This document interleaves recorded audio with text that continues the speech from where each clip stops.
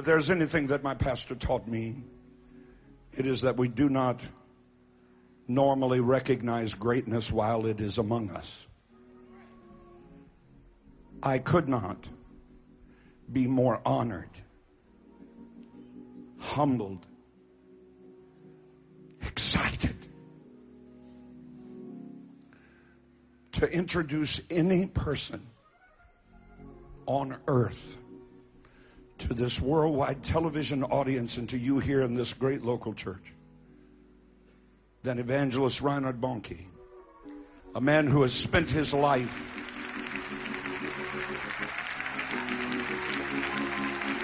preaching the true gospel of Jesus Christ to a hurting world.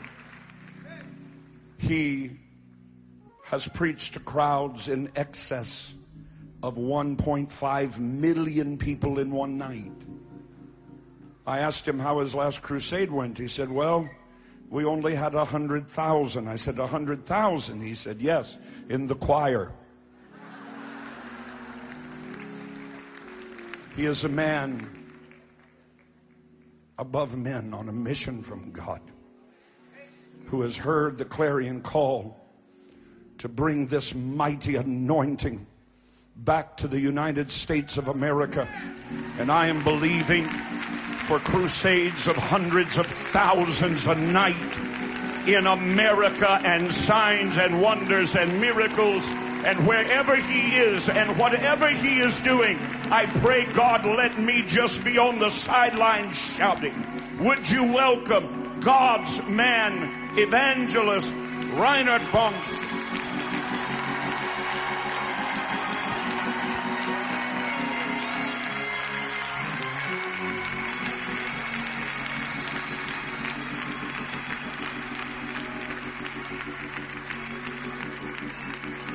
Thank you very, very, very much.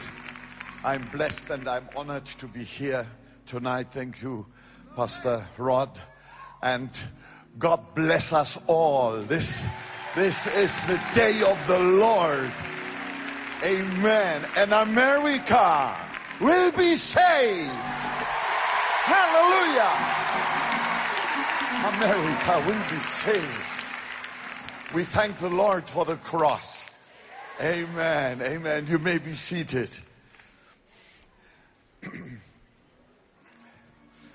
I must say I was so very much blessed when Pastor Parsley was speaking, and I wished he would just have continued, because he is a mighty man of God. Amen. Thank God for you. Hallelujah. Amen. Amen. Praise the Lord. Praise the Lord. Amen. Amen. Hallelujah. But one thing we must never forget. No matter how much the Lord blesses us, He has always done it in the name of the one. In the name of the one who has said, without me, you can do nothing. Our blessed Lord Jesus Christ. And He and we, including myself, we give all the glory to Jesus. Hallelujah. Hallelujah. Blessed be the name of Jesus. Blessed be the name of Jesus. I just have got one or two things I like to share also to those that are watching across the globe. God bless you all. I believe with all of my heart that the best in the kingdom of God is still to come. And we are just at the very verge of it. When I started out in Africa, I was told by hundreds of people, Reinhard, you can't do that. go from Cape Town to Cairo and will win millions of people for Jesus. You can do it. You can do it. And there was always that still small voice inside of me. He said, don't listen to them, because I am with you. I'm with you.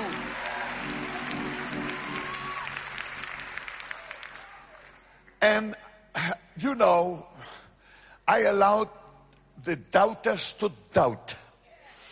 And I doubted their doubts. But I put my trust in Jesus. And then I saw God shake nations in a way that was thought to be impossible. Since the year 87, since we are keeping records of people who have received Jesus as their Savior by completing a decision card. Just completing a decision card. From 87 to now, it's now 77 million and counting. And counting.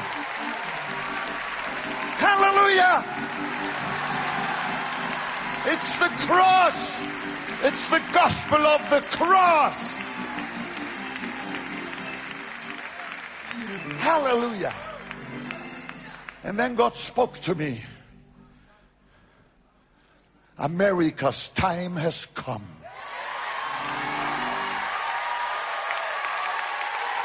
And we will do it in the name of Jesus and to the honor and glory of his name.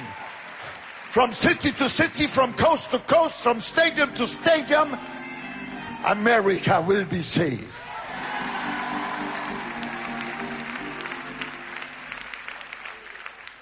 The Lord gave me a poem. May I read it to you? A poem for America. I'm actually not a poet, but it just flows.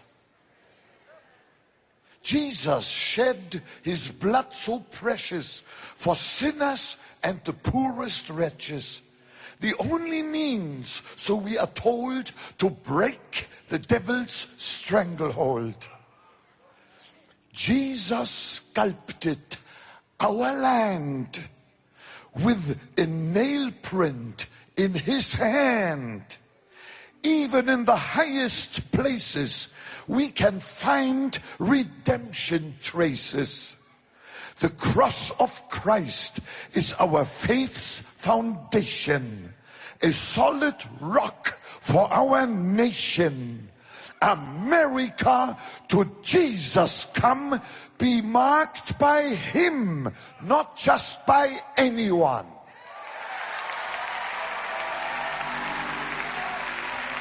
Hallelujah. Hallelujah.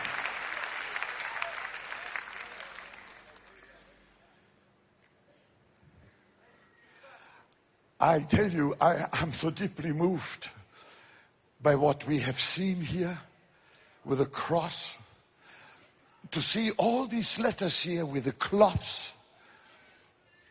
Pastor Parsley just told me while we were sitting there together, he said that 350,000 prayer cloths have arrived. 350,000. And our God is well able to do exceedingly abundantly above all that we ask or think. And he will do it tonight. He will. He will. He will.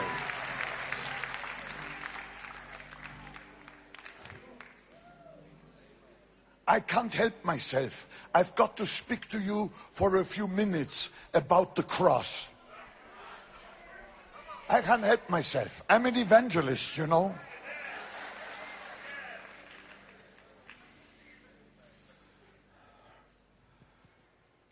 Every time I take a microphone, I only have one desire burning in my heart. I want hell empty and heaven full. That's it. That's what took Jesus to the cross.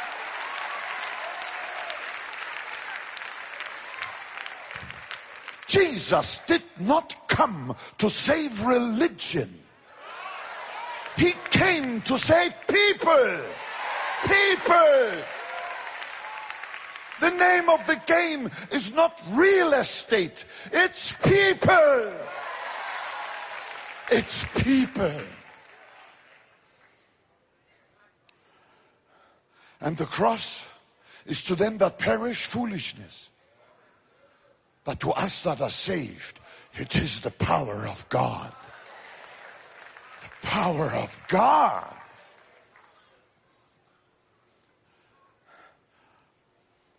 I was preaching in Germany in a church years back. I sat in the first row in that building. I looked back. Behind me was a cross, an empty cross. I like empty crosses. Jesus hung there, but no more. He sits at the right hand of the Father, high and lifted up. And while I sat there, it was as if the Holy Spirit touched my eyes. And I looked at that cross and looked at that cross. And suddenly I saw it. I saw the two beams. Pastor Roger spoke so wonderfully about the beams. Let me add my 5 cents, please. I suddenly realized that all humanity's existence is wrapped up in the symbol of the cross. Yes, the cross consists of 2 beams. One horizontal and the one vertical. And suddenly I realized that that horizontal beam was a gigantic minus. And that's our part of the cross. Because we were born with a minus. We are seeking love because we haven't got love. We are seeking peace because we haven't got peace. It's that big fat minus the Bible calls sin. We come short of the glory of God. We miss the target. We try hard, but we miss the target. It's the minus. And we were born with this minus, all of us. It's a hereditary minus. But God saw, He saw our agony. He saw our despair. He heard our cries. If there is a God in heaven, please show yourself and help us. And He did. For God so loved the world that He gave His only begotten Son. He sent His only begotten Son. He couldn't redeem us with silver and gold. You know why? Because it wouldn't have cost Him anything. God can't pay for us in gold because He can just make some new one. Cost Him nothing. But He gave His only begotten Son. It was the highest price He could have ever paid. A very painful thing for Him. And then Jesus was born. It's all history. And then Jesus did something most wonderful. And that is this. Outside of Jerusalem, on a low hill called Golgotha or Calvary, Jesus crossed through our minds from top to bottom.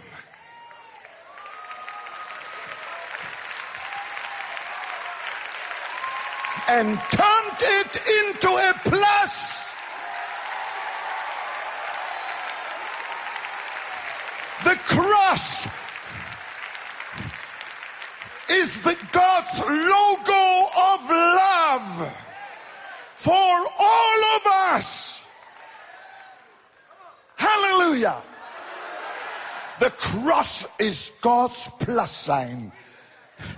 If God be for us, who can be against us? Hallelujah for the cross. It shall never suffer loss. Hallelujah. Isn't that wonderful? And now I suddenly saw the gospel in a new light. Turning a minus into a plus is something. That means negative is turned into positive. Sickness is turned into healing. Sin into salvation. Hate into love. Brokenness into wholeness. Rottenness into beauty. Death into life and hell to heaven. It's all wrapped up in the cross.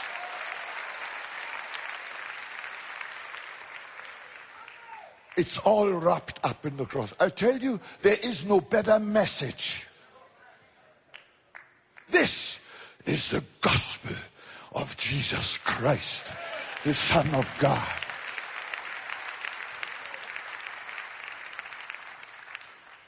And in the wake of this, I discovered something more. I discovered a little piece of divine arithmetic. I'll give you a little lesson in divine arithmetic.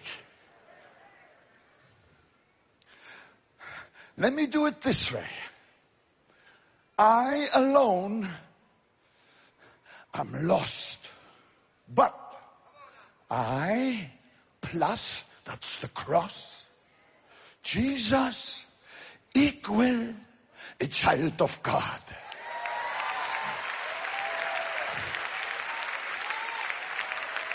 Hallelujah. Another one. I alone am weak,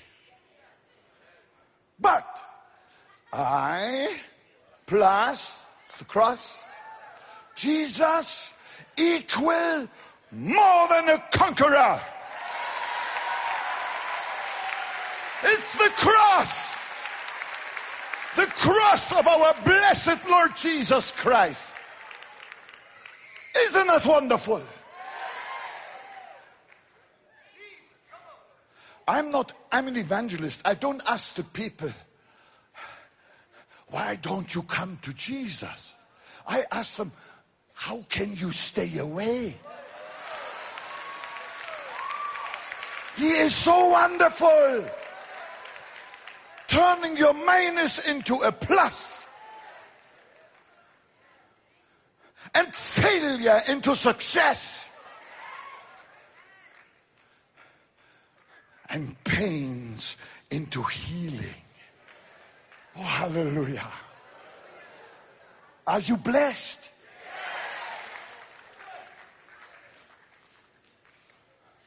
And then the blood of Jesus. I just can't let go. You see, that was the price for our redemption. Jesus didn't have the redemption price in his pocket. He had no money in his pocket, because when he wanted to illustrate a sermon with a coin, he had to borrow one. But he had a certain kind of blood that was so special. It could not be placed into a blood group. It was singular. It was absolutely unique. It's the only blood the Bible calls precious. Medical science tells us that a baby gets the blood from the father. Wow. Now, who was the father of Jesus?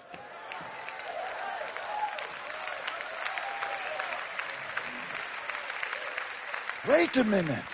Here is a secret. If Joseph had been the father of Jesus, there would be no power in the blood of Jesus. And we here would now waste our time.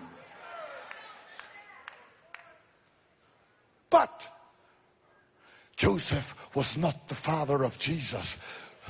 Luke takes great care to explain to us how Jesus was conceived.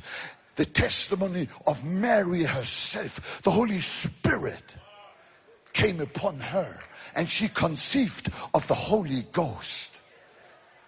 Therefore, the blood of Jesus was precious.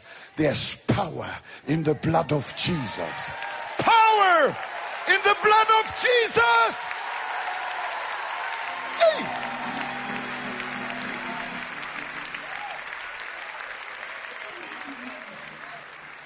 This is awesome. I must tell you a little story, something that happened to me that illustrates this point so fantastically well. I was invited by national television on one of the public channels to come for religious discussions. They said religious experts were discussing. I don't know how they picked me, because I never featured as a religious expert. But all of a sudden I was invited. And then there was the moderator, there were the other participants, and we were introduced to each other, and then we went on the air, national television, and opposite me sat a certain gentleman being an atheist. He told me so, that he was an atheist. You know my definition for atheism? It's intellectual vandalism.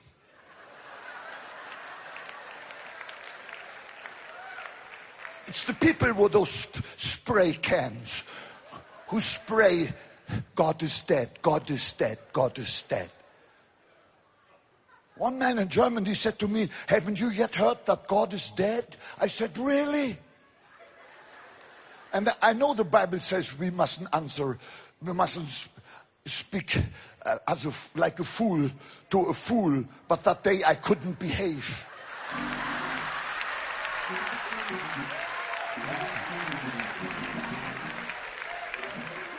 I said to him, listen, if God is dead, why don't you bury him?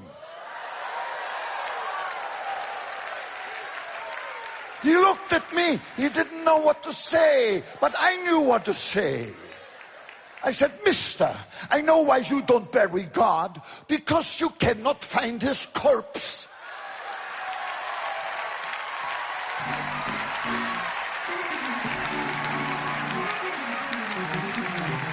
Because he is not dead. Even as we speak, he is sitting upon the throne of all thrones. Blessed be the name of the Lord. Amen. Amen. Now, let me go back. We were hardly on the air when the atheist challenged me. He said, Bonnke, you're preaching that there's power in the blood of Jesus. I said, I do.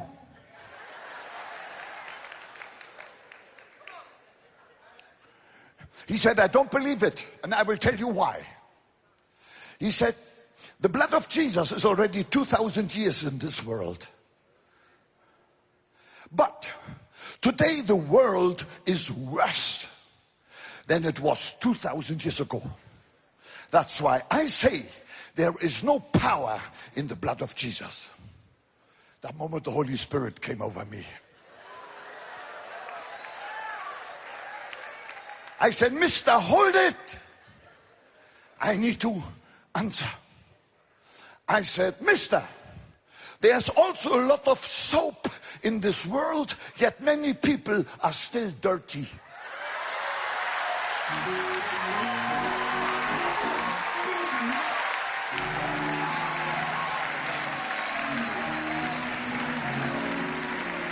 He said, I said, Mister, I want to explain to you how soap works. If I am next to a piece of soap, I am not automatically clean. I said, Mister, even if you should work in a soap factory, you are not automatically clean. I said, Mister, if you want to know what soap can do, you've got to do something.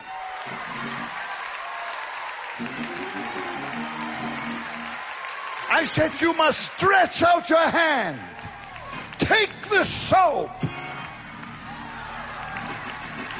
and apply it. Apply it.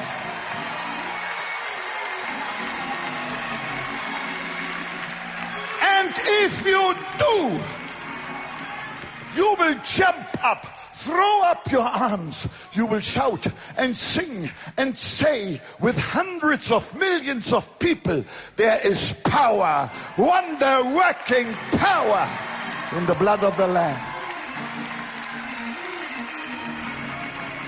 Hey! The atheist looked at me. He said, Bonnke, when you speak, I feel something emanating.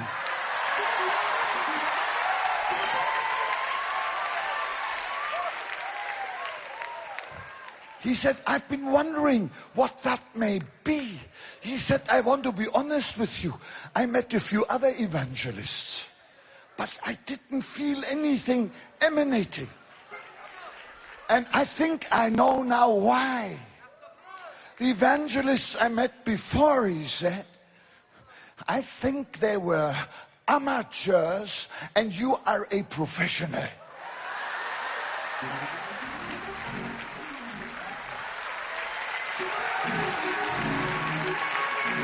Listen. I said, Mister, you are wrong again. Because I tell you what I am. I am a living piece of evidence that there is power in the blood of Jesus. That's it.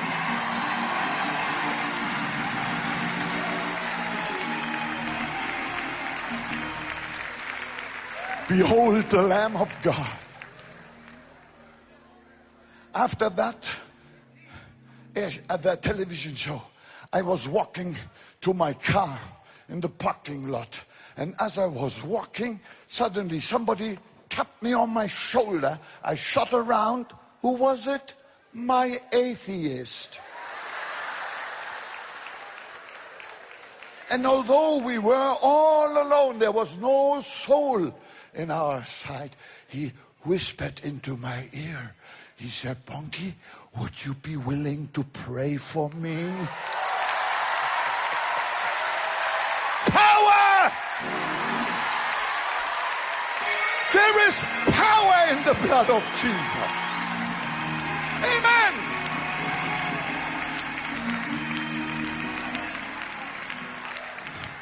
We serve a mighty God. We serve a mighty God. It's a big mistake to remove crosses from our churches. What a mistake.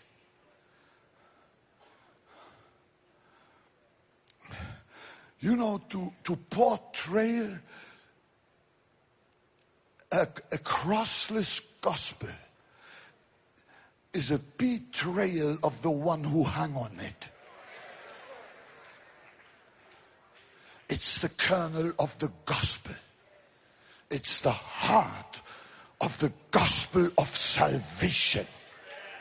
I've seen presidents receiving Jesus as their Savior with tears streaming out of their eyes. I've preached in houses of parliament. I made altar calls. Before the first time I preached in a house of parliament, I said, oh Lord, I can't just do as if I'm in a gospel crusade.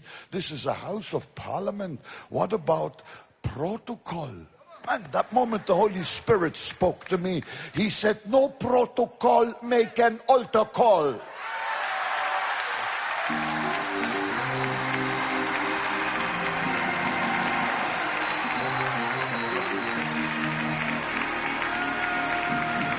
Hallelujah!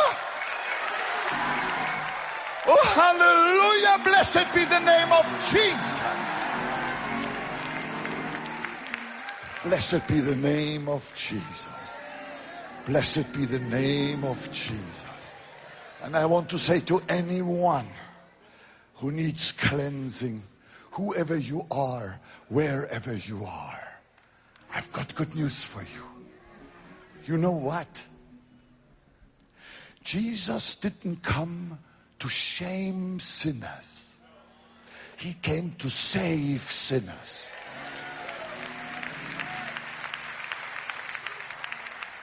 He didn't come and pointed his finger at the worst sinners and said, you rotten sinners. Never. When the prodigal son came home, I read it when I realized it. I read it again and again and again and again. And I found myself on my knees. I realized the father didn't say, now come on, confess all your sins. He didn't even want to know what his sins were.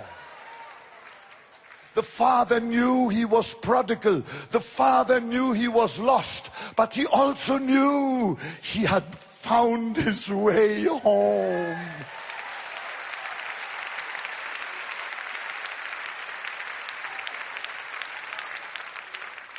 That changed my whole attitude. We are always surprised when we see sinners sin.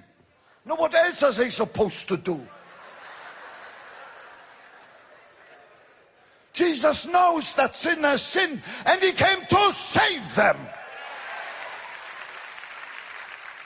And he died for them before they ever knew him, including ourselves. And we thank God for it. Jesus, we thank you for the cross. Salvation flows from it. Right across America. I believe it with all of my heart. I may not be the best known evangelist at all. Actually, I don't care. And I've got such a strange name on top of it. And such a funny accent.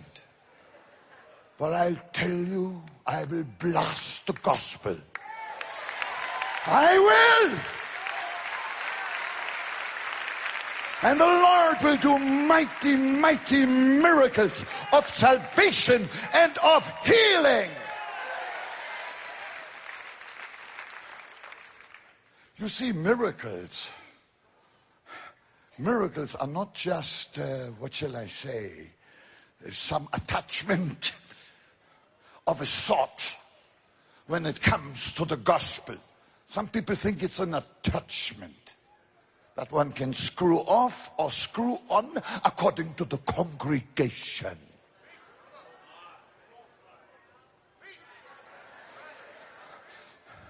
Miracles are not the bell on the bicycle.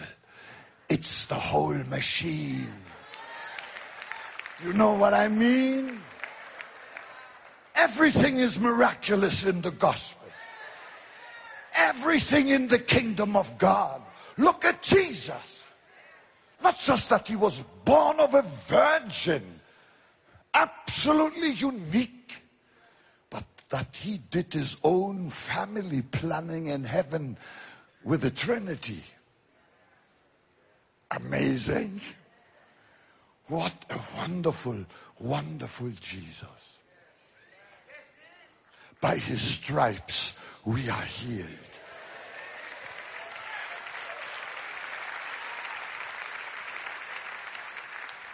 I want to tell you what the Lord spoke to me tonight when I came in. He took my mind to John chapter 6, the feeding of the 5,000. There were 5,000 men. But you know where men are, there are always women. And where women are, there are always children. And women and children also have stomachs. And they were also hungry. And they also needed to be fed. So it means there were not just 5,000 people.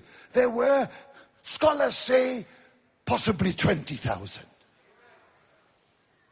20,000 people. And then the little boy gave those 5 loaves. I think bread rolls, something of that sort. Not a 2-pound bread each. No mother is so foolish to give for her son for breakfast 5 such big loaves. And two fish, they were surely not tunas. You know, they were sprats. And put it into the most capable hands of all. Then Jesus thanked the Father, broke the bread, and it says, gave it to the disciples. Matthew 14 allows this conclusion. He gave it to the disciples. He gave them equal portions. Just crumbs, a few crumbs. Behind them were the 20,000 people in groups of 50. And here Jesus comes and gives the 12 disciples crumbs. And maybe just the tail of that little fish to Peter.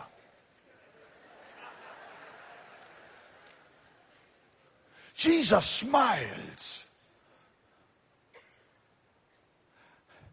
And then Peter does this.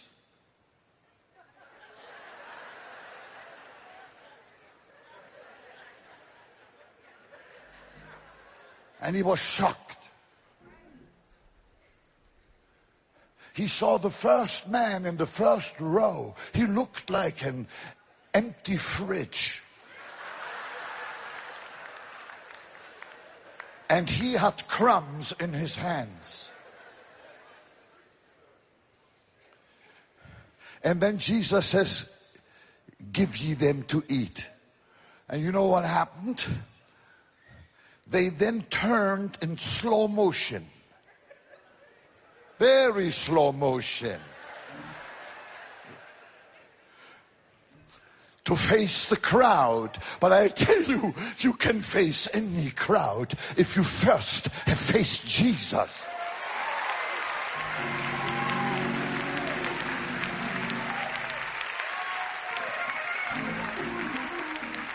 And I think from the line of the disciples to the first line of the hungry people were maybe 10 yards.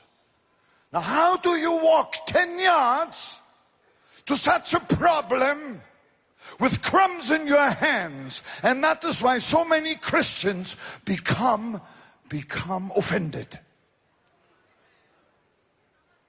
But they walked. And here comes Peter to that big empty fridge. He stoops down. That man grabs it, puts it into his mouth. And the next moment, Peter's hands are full again.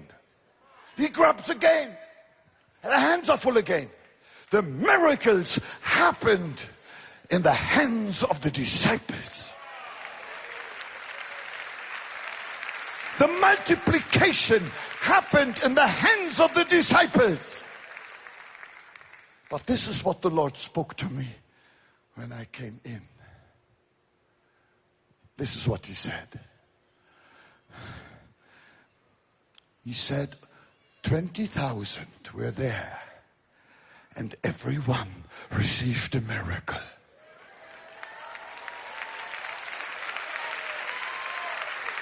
Everyone.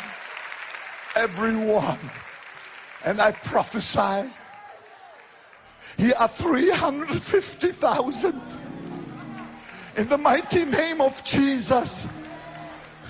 And I claim and I proclaim in the name of Jesus, receive your miracle.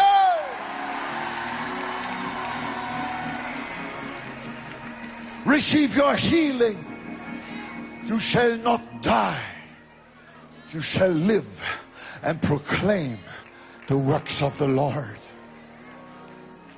Whatever your bondage, whatever your chains, they will be broken. O death, where is your sting? O grave, where is your victory? 350,000 miracles in Jesus' mighty name. We claim it. Let's lift our hands together. Let's claim it together. Come on, open your mouth. Let Jesus hear your voices. Oh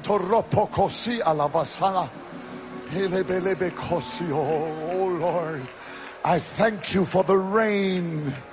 Every drop is a miracle. In Jesus' name. 20,000 miracles to 20,000 people. 350,000 miracles to 350,000 people. So be it now in Jesus' name. In Jesus' name. May I say something else? And that is this. If someone needs cleansing from sin through the precious blood of Jesus, you're not yet saved, you want to get saved, I would just love. It's the greatest honor in my life. I wished I could put my arm around your shoulder and take you to Jesus. And you will meet him right there at his wonderful feet. And he will embrace you and receive you. If you want to receive Jesus now, just lift your hand. I will just pray for you. Cannot ask you to come forward, but I will pray for you wherever you are. God bless you. God bless you. God bless you. God bless you. Hallelujah.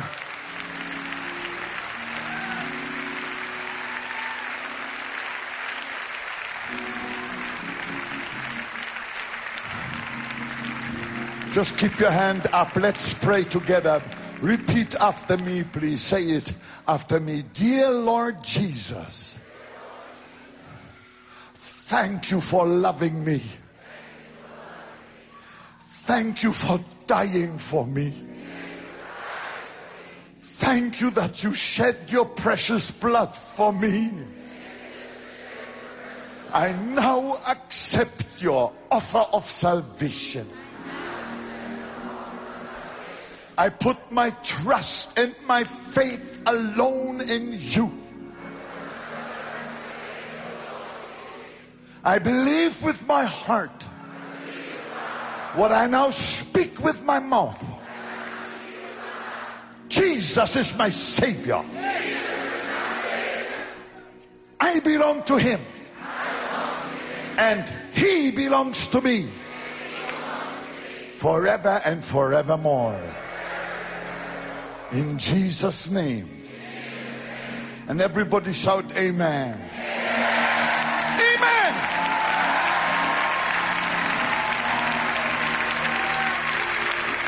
Cancer is disappearing. That tumor on the left breast has disappeared right now. Check it out. A hunchback has disappeared this very moment. Check it out.